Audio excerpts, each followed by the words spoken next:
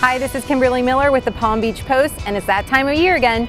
SunFest will be held in downtown West Palm Beach. Doors open at 5 p.m. on Wednesday, and the big names tomorrow are Weezer, which comes on at 8:30, and Snoop Dogg comes on at 8:15. And the good news is the weather looks like it's going to be pretty perfect. Highs in the mid-80s, which is going to stay warm through the closing time of 10 p.m. Northwest wind that's going to turn easterly, so you might get a nice easterly sea breeze through the evening, and rain chances look like they're going to be low. I don't think you're going to need an umbrella or a raincoat. This is Kimberly Miller with the Palm Beach Post. Don't forget to check out my weather blog at palmbeachpost.com.